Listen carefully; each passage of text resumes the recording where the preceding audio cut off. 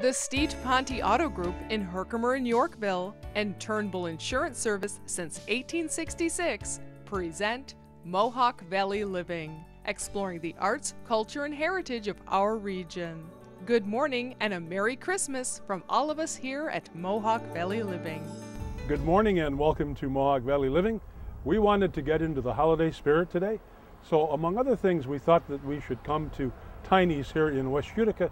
We hear that they have quite a collection of nutcrackers here, perhaps even the largest collection in the world. This time of year, Tiny's State Street Grill may be known for their nutcracker collection, but they're always famous for their food. Their fresh-cut fries and fish fries draw people from miles away, and it seems like everyone's talking about their grilled Reuben. At Christmas time, Tiny's becomes a destination for young and old, coming to see the incredible nutcracker display. It's hard to believe, but there are over 400 nutcrackers here, from Santa Claus to Scottish ones, and as a matter of fact, right here I have an Ebenezer Scrooge nutcracker. Bah, humbug!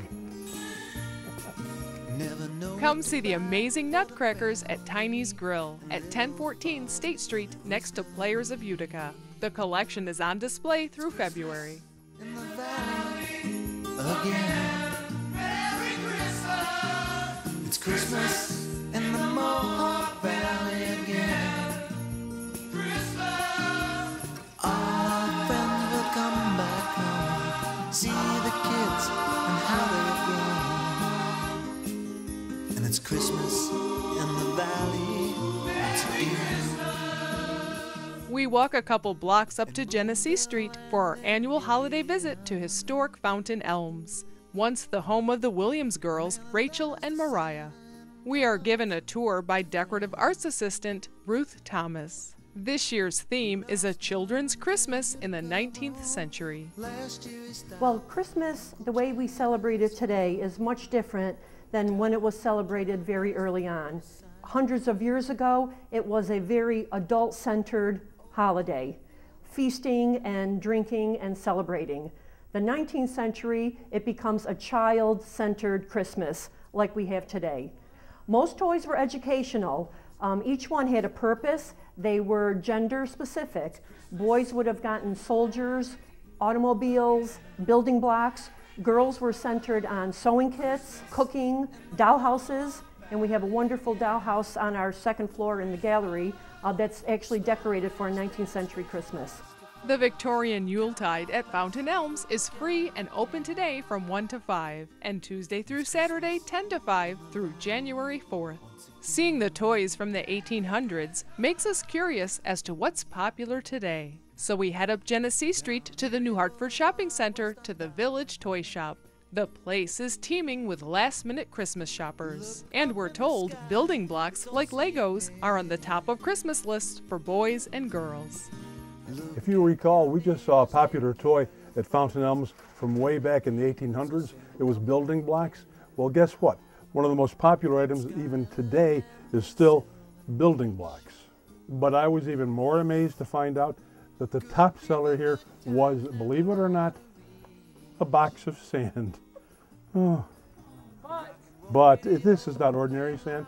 This is kinetic sand. It does all kinds of special things, although at my age I've not yet quite been able to figure out what those special things are. Christmas in the Mohawk Valley again.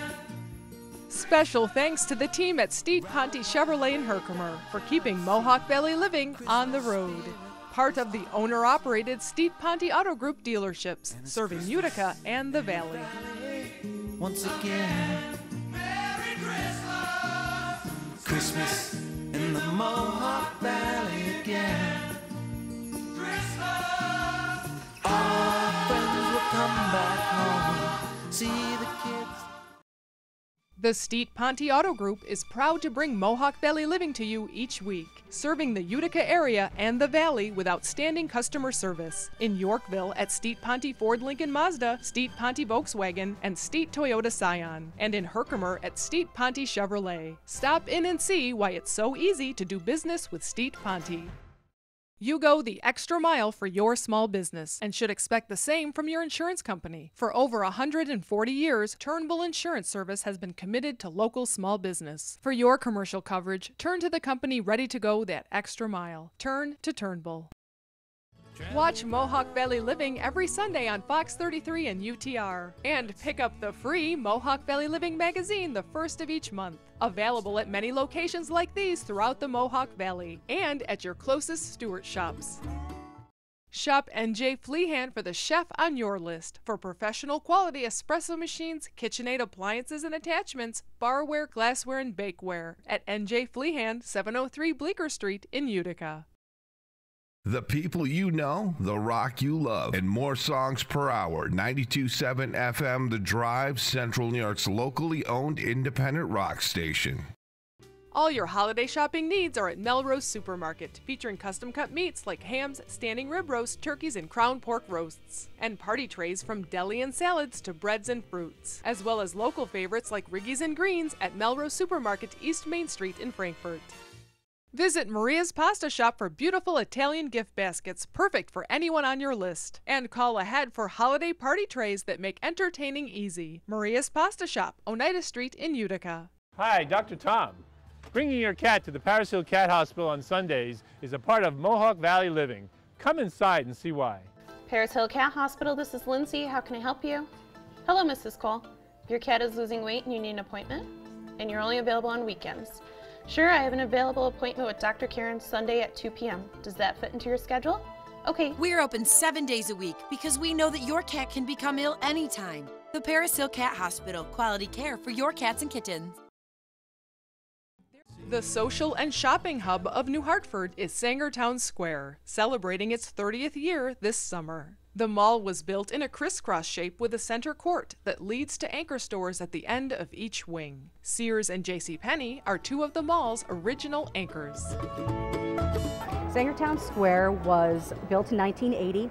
It was built by the Pyramid Companies, who were putting together, starting in the 70s, a string of malls all over upstate New York, Massachusetts, and adjacent spots like that. It's a unique shape. Their theme was Main Street, and still is Main Street USA, as you can see from center court from the facade that remains today. We are the only enclosed shopping experience, we like to call it, within a 40-mile radius, which makes it great for central New York because we got a lot of winter here and it's nice to shop with a roof over our heads. I've been coming to Sangertown for the 30 years that it's been open, and there are a couple of things that intrigue me. One of them is this make-believe facade that you see in the center court. There's a dentist right over there, and his name is Enders. The first multiplex in the Mohawk Valley was right here in the mall. It was Hoyt's. And there's JCPenney's, which has been here since the mall opened. It is the only two-story store in the mall. And Allison told me an incredible bit of trivia that every year there are 8 million visitors to Sangertown Mall. 8 million.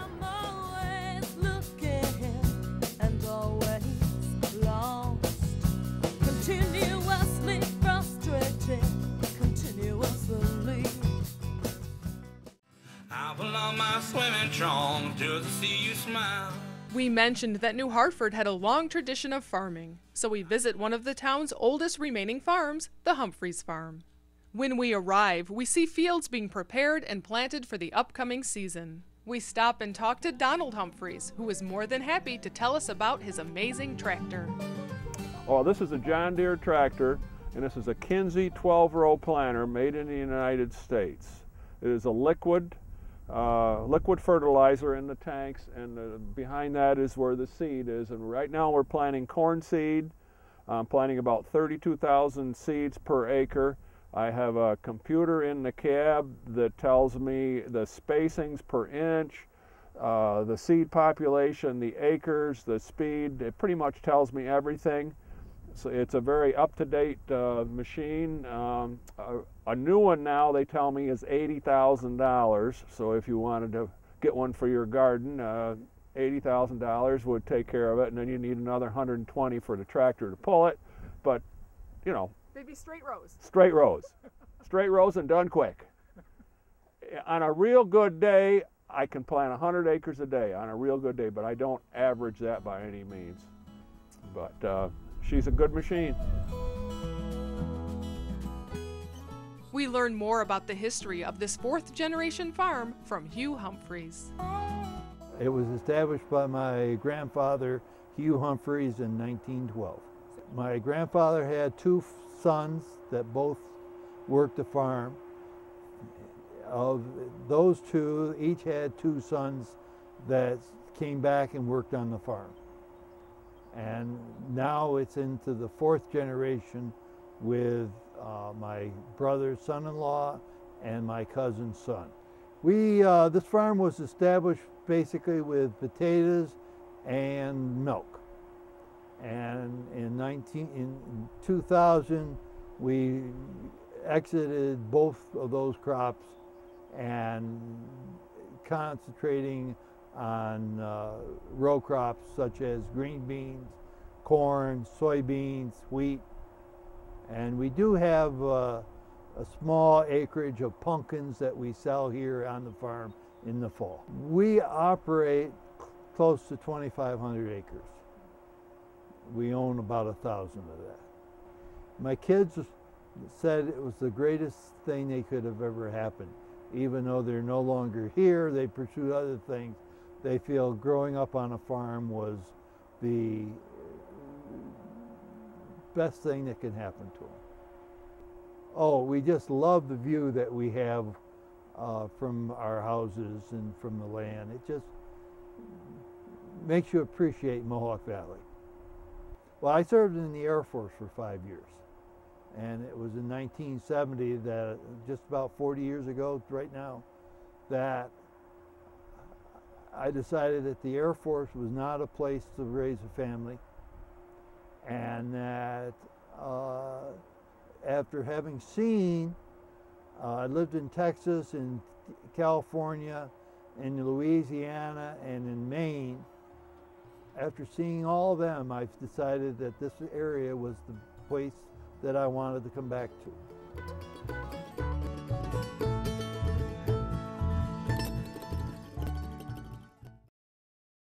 Get your sled out on the trails. Call Turnbull Insurance and have a snow adventure tomorrow with complete snowmobile insurance protecting you and your sled. Call 735-9201 and get out on the trails. Watch Mohawk Valley Living every Sunday on Fox 33 and UTR. And pick up the free Mohawk Valley Living magazine the first of each month. Available at many locations like these throughout the Mohawk Valley and at your closest Stewart shops. Make any day a special day and a special day even better with fresh baked pastries and cookies from Cafe Caruso on Bleecker Street in East Utica. Stop in or call ahead for special orders. Visit Brenda's Natural Foods in their brand new, bigger location, right down the street at 236 West Dominic Street in Rome. Brenda's Natural Foods, something good and a lot of it. Hi, welcome to the Little Falls Antique Center in the shops at 25 West. We have 2 full floors with 50 vendors of interesting and unique products ranging from specialized to very eclectic, primitive to the not so primitive. Remember, shop local, we're worth the trip. Shop Shelter for handmade Adirondack furniture designed by craftsman Jim Kiefer. He works with you to create custom pieces to your specifications, from dining room and coffee tables to bookcases, beds, and bunks. Call or visit Shelter on Main Street in Old Forge. Store co-owners Linda and Joe McHarris invite you to shop the talented local artists at the Artisans Corner. You'll discover one-of-a-kind handcrafted pottery, clothing, candles, jewelry, and original artwork, handmade from the heart of Central New York at the Artisans Corner in Clinton. Expecting company? Just call Deansboro Superette. They prepare delicious Middle Eastern platters for any number of guests. Call 841-4377. Don't miss the 27th Annual Quilts Unlimited exhibition at View, featuring traditional and eclectic quilts and wall hangings from all over the United States. On display through January 5th at View, open daily in Old Forge. We head right from Skinner Auto down 28 South to Fly Creek. You may have passed through this community en route to Cooperstown, but we encourage you to stop and explore this historic hamlet. There are over 200 buildings, structures, and sites contributing to its recognition as a National Historic District. Like flies to honey, people have been attracted to Fly Creek for centuries. Right after the American Revolution, lots of young men out of New England who had seen the broader world during the battles came home and realized they had no chance whatsoever of having farms of their own in New England, since almost all the family farms were passed down to oldest sons. Younger sons then began heading west out to the frontier, and that was here. Indians, lots of trees, beautiful area, and they came out here to homestead, essentially. Very shortly after that, the entrepreneurs followed them, of course, and a group out of Ballston Spa, near Albany, came out here to survey the need for mills of various sorts. They spotted the two creeks here, Oaks Creek coming down from the north, and Fly Creek coming down just the other way, and coming to a confluence just below where the present village is. And they said, aha, this is the place. They bought up property, and within 10 years' time, there were 10 mills going along those two creeks. That's what gave birth to the hamlet of Fly Creek. The interesting thing, one of many, about this little hamlet is that after 200 years of history, it's almost exactly the same size as it was when it was founded, or at least at its heyday, which was around 1840 or 1850. We've always been around 370 people or so. Not many more than that, not too many less. Far, far more than that in the local graveyards, of course, where there are perhaps 4,000. I've suggested more than once that perhaps that the village fathers ought to put up signs at the approach saying, "Welcome to Fly Creek, more dead than alive," but no one seems to like the idea. In any event, it's remained not only about the same size, but it's remained a living village, still with its own little commercial center, as you've seen, still with the stores that people visit, moving among one another, weaving together a community spirit here. And that's a splendid thing for a small town to claim. If you would like to learn more about the fascinating community of Fly Creek, be sure to pick up a copy of the humorous book that captures its spirit. Jim Atwell's From Fly Creek, Celebrating Life in Leatherstocking Country, is available in bookstores, Amazon.com, and locations throughout Fly Creek. For all the sons of immigrants, the sons of the native land, there are sons yet to be born to carry on the work we've just begun. Well, good times may come and good times go, but one thing stays the same. It's the feeling I get when I look around. It lets me know I'm home. I'm making this valley my home. We stop at historic Grange number 844, home to the Fly Creek Historical Society. We are greeted by society members Pete Martin and Ed Thorne, who are kind enough to give us a tour and show us some of the artifacts they have acquired. I found out today that the Grange organization throughout the country was started in 1866 to help farmers heal from the wounds caused by the Civil War.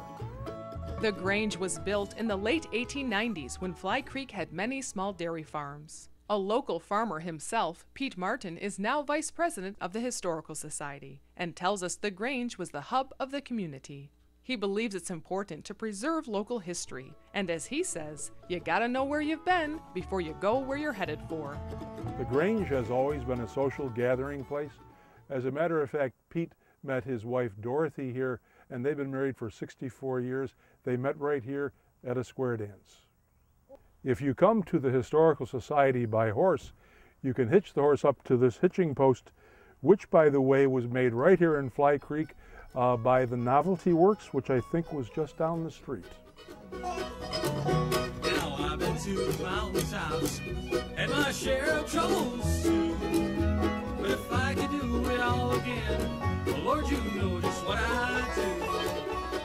One of the best activities in Fly Creek is just watching the people come and go from the general store. It's hard to explain, but just spend 5 minutes here and you'll understand. Back in the 1860s, the Fly Creek General Store was the meeting place for the folks here in town, but there's something different today from what it was back then. Originally, it was way out there by the road with enough room for a horse or two to go through. Then when cars came along, they found that it was necessary to move it so they could have room for cars to park and to get gasoline, and that's why when you come here today, the entire thing, it was lifted and moved back, what, a couple hundred feet to where it's located today. It is still the hub of activity here in Fly Creek. Come here for lunch and you can try all of their different sandwiches. I would recommend the General Store Club. It's the special here for the month of May, and I can tell you it is one of the best clubs I have ever had. I'm told that a lot of people, when they come to Fly Creek to visit, they like it so much that they stay. As a matter of fact, Violette right here, she came here from New York City about 10 years ago, loved it so much that she stayed. Rumor has it that in New York she was also a Ziegfeld girl.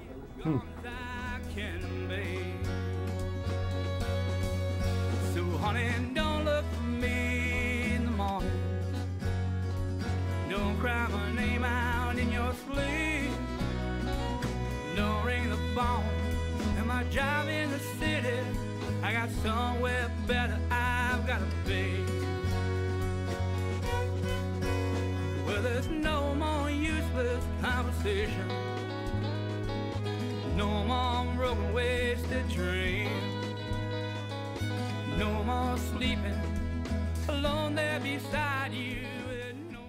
I'm at the gravesite of two brothers, and look at these stones. This one here shows the father's hand holding what was a chain, like a chain link. This son died, and he has on here a broken link because of the son's death.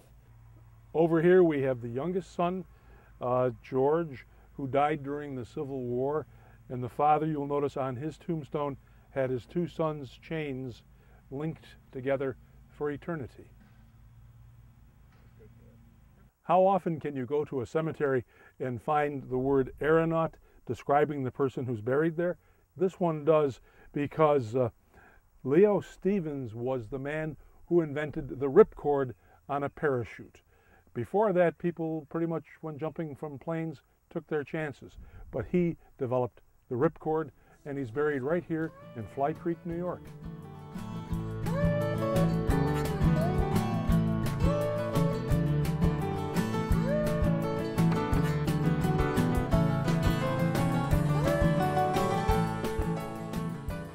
Fly Creek back in the 19th century had about 5 churches, if you can imagine, this inside of a community of only about 300 to 400 people. Sunday morning must have been just a clangor of church bells here as these congregations competed, I suppose, for that small number. Here we're in the Methodist Church. The bell in this building, installed in 1848, does not belong to this church. It belongs to the hamlet of Fly Creek. Was paid for by public subscription and installed here not only to ring for the services on Sunday, but also to ring on work days, at the beginning of the workday, at noon, at the end of the workday, and then a kind of curfew that rang on towards sunset, so kids knew they better run home and run home fast, I guess. The Steet Ponte Auto Group is proud to bring Mohawk Valley Living to you each week, serving the Utica area and the Valley with outstanding customer service. In Yorkville at Steet Ponte Ford Lincoln Mazda, Steet Ponte Volkswagen, and Steet Toyota Scion. And in Herkimer at Steet Ponte Chevrolet. Stop in and see why it's so easy to do business with Steet Ponte. Do something about your chronic pain. InterX Therapy can be the answer to your post-surgical or sports injury rehabilitation or chronic neuropathic pain. Call Dr. Michael Tucherone at 853-6225 for non-invasive InterX Therapy. Sparkle this season with fashions from the Village Crossing. New sweaters, scarves, gloves, boots, and accessories are arriving daily. Sparkle with fashions from the Village Crossing in Clinton. Celebrate this season at North Star Orchards with sweet cider, fresh baked pies, and cider donuts. Add some autumn color with decorative gourds, Indian corn, and corn stalks. Celebrate autumn at North Star Orchards in Westmoreland. That special art, photograph, or memorabilia deserves a special frame. Oscars creates one-of-a-kind gold and silver leaf mirrors and frames. Oscars Picture Framing, 12 Kellogg Road, New Hartford. Have a tropical adventure and walk among hundreds of free-flying butterflies, tropical birds, plants, lizards, and frogs at the Pop Butterfly Conservatory. It's an unforgettable experience for all ages. Open 7 days a week on Route 7 in Oneonta. Meelan's Market is your holiday meat headquarters, featuring low-salt, low-fat smoked ham and store-made kielbasa. Try their famous crown roast of pork or prime rib, and be sure to pre-order your fresh seafood and shrimp platters. Meelan's Market at the Four Corners in Clark Mills. Tom's Natural Foods is your connection to local farms for natural and organic fruits and vegetables, meats, eggs, cheeses, and other milk products at Tom's Natural Foods in Clinton, naturally. Alpaca Gardens has the largest selection of the finest alpaca clothing and products in central New York. Alpaca is warmer than wool, softer than cashmere, and hypoallergenic. Choose from many styles of sweaters and all kinds of warm, comfortable socks. There's also a huge selection of alpaca yarn, roving, and felt, and is the perfect holiday shopping store for hats, mittens, rugs, ponchos, stuffed animals, handbags, and much more. Open 7 days a week for the holidays at 27 West Main Street in Little Falls. Jordanville is often referred to synonymously with Holy Trinity Monastery. It was founded here in 1930 by 2 Russian immigrants who were searching for a place to live a genuine monk's life. The monastery eventually became a main spiritual center of Roman Orthodoxy in the West. We are given a tour by Artem, one of the students at Holy Trinity Orthodox Seminary, who explains the meanings of the many paintings that cover the walls and ceilings. They're not just paintings, they're actually icons. So they have a very profound meaning to the people who come, and it's a very personal relationship, because to every image a person can pray, and therefore it becomes a very spiritual aspect of any Russian Orthodox person. Well, the people that come to visit, I mean, obviously there's the seminarians. We have around 40 coming in, well, the total that will be after everyone comes in. But the people also come here for spiritual fulfillment and to kind of recharge from their daily life. So the monastery provides this kind of peaceful atmosphere and prayer, where they're able to attend the services, partake in some of the work if they choose to, and just even for a few days or sometimes longer, live the monastic life or feel it.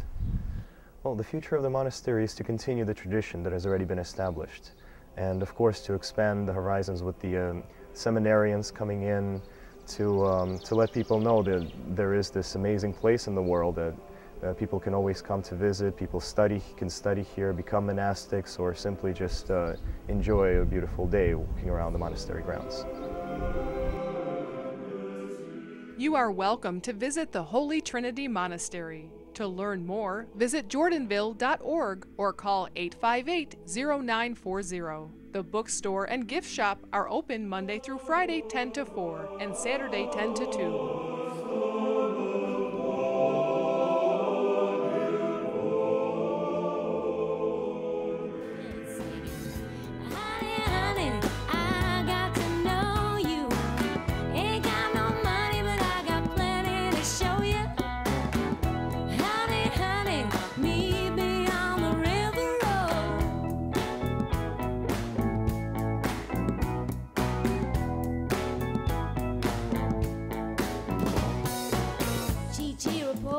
Got a head like a beam. He steers a T-bird like you never seen. Picks up the young ones